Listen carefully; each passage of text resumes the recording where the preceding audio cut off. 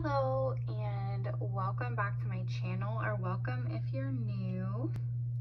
Today I'm going to be going over my second paycheck for the month of December, and I'm using my B5 dot grid notebook that I got from Amazon for like $8, and I'm using some budgeting stickers from Romina Rossa.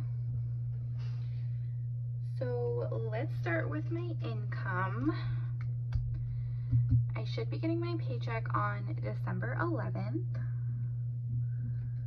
and I'm expecting to bring home about $1,900. And I do have a few more bills due with this paycheck. So my first one is my housing for my assignment. And I kind of pay like after the week is over, so it's kind of like behind a week. So I am still paying for this with this paycheck. And I'm budgeting $625. And then I have my Common Bond student loan. And that actually comes out on the 19th. And that is $200. Then I have my Bank of America 1 and 2. And those will be $170 together. I don't know why I have them combined, but I do. Anyway. My Disney Plus is going to be $7, and I'm trying to get that changed where I can just pay it once a year, but I haven't done that yet. My Netflix is going to be $14, and let me put the due dates in. For Bank of America, it's the 11th and the 15th. Disney Plus is due on the 13th, and Netflix is due on the 14th.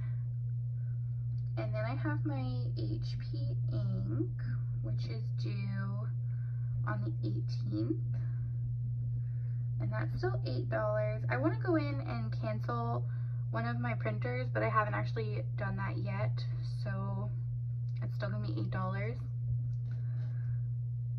So then we're gonna move down to other expenses.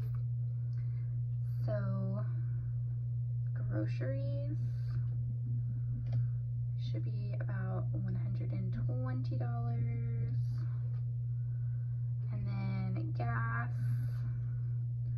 we'll probably just do like $30 because I don't really expect to be driving a whole lot in December, because by this point we will have already gone back home, and that's going to be our main gas expense for the month until we go wherever we're going next. So I think $30 should be plenty for gas. And then I have personal, which is $50,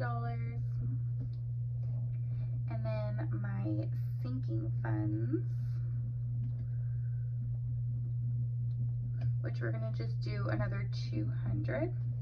So I did $200 with my first paycheck and then $200 with my second paycheck. That way with my third paycheck, I'll only have to do $160 to fund all of my sinking funds. So I'm gonna go ahead and add all this up.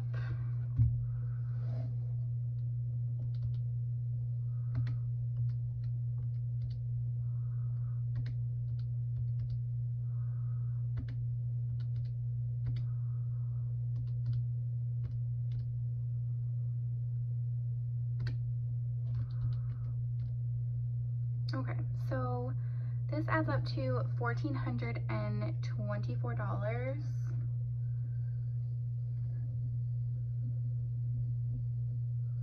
And then whatever's remaining, I'm gonna move to my savings. So that leaves us with $476. So that amount will get moved to my savings account and just stay there unless I need it, and in which case, if I don't need it, it will go towards my debt in January.